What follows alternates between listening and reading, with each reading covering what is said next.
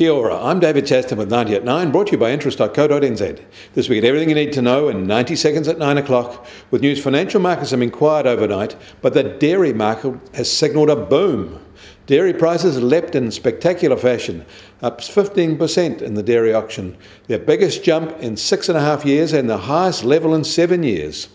The sharp shift higher was led by a spectacular rise for whole milk powder prices, which was up 21%, and butter, which was up 13.7%. Other products only had modest lifts by comparison.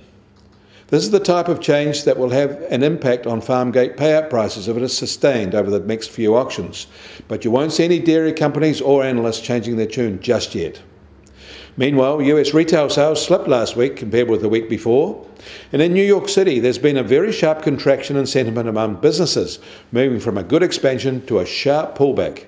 One special feature of this survey is the reporting of sharp rises in prices businesses are paying for their inputs.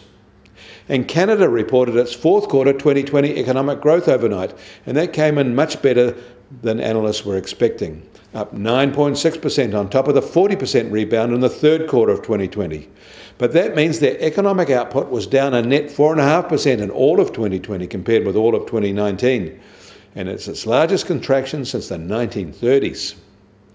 Yesterday, the Reserve Bank of Australia left its interest rate settings unchanged, but it did extend its bond buying commitments by another $100 billion and said it is prepared to do more if necessary.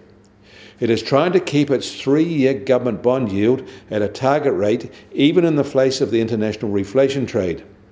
It might need an even larger commitment and is pledging whatever it takes.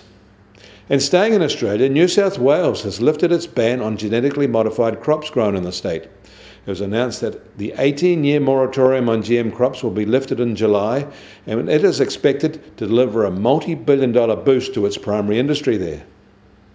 The US Treasury 10-year yield is back down 3 basis points at 1.42% and continuing the yo-yoing pattern of the last few days. And the price of gold starts today little change from yesterday at $1,735 an ounce. Oil prices are weaker and are now just on $61 a barrel in the US, while the international price is just under $64 a barrel.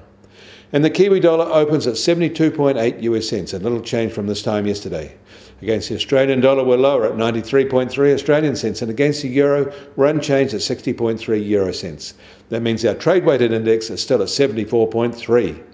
Kia ora, I'm David Chaston. That was 90 at 9, brought to you by interest.co.nz.